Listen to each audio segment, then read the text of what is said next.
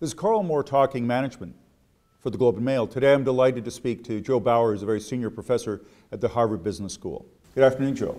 Good afternoon, Karl. Joe, one of the big topics we look at this day is CEO succession and how do we choose the next CEO. What's your thoughts on the matter? It's a problem that's about as badly handled as anything really important in big companies. There is a great tendency to treat CEO succession as an event. It's something that happens and you begin to worry about it about a year before it's necessary. But that leads to all kinds of problems. There is a survey that was done of something like 1,200 senior HR officers of big companies. The response was 60% of the responders said their companies did not have programs.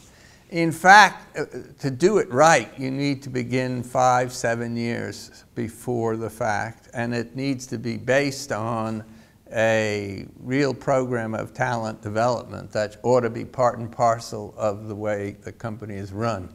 So my mantra is that the way you manage succession is actually a direct reflection and part and parcel of how you manage the company.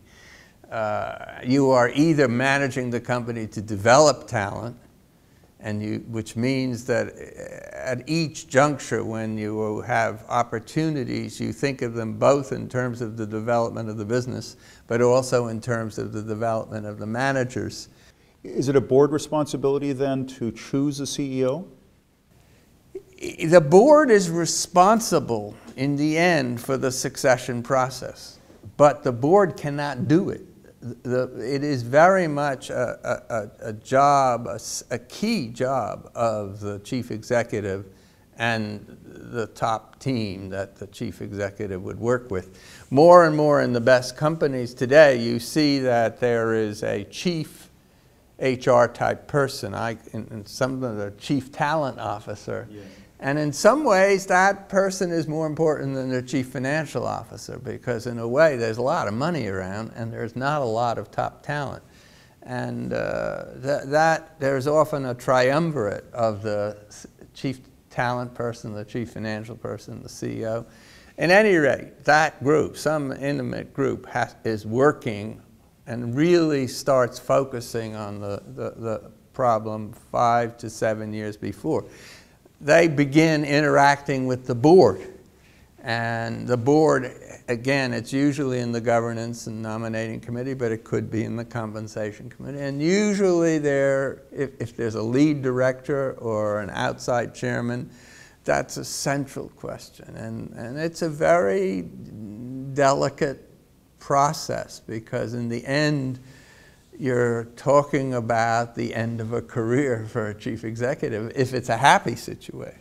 It's something where it's no longer the CEO's job, it's the board and the talent pool. So it's something where he or she is not in charge of it. So it makes it something, it's not about them moving on because it's just not their job. Well, the board is responsible, but they don't know enough. The board, only the top of the company really understands the quality of the people and what do they need? What kind of experience do they need to be able to get to that point where they can step up? The board can listen, the board can provide advice, the board can meet people, the board can visit them in their divisions or subsidiaries and form impressions, but in the end of the day, it has to be managed by the CEO.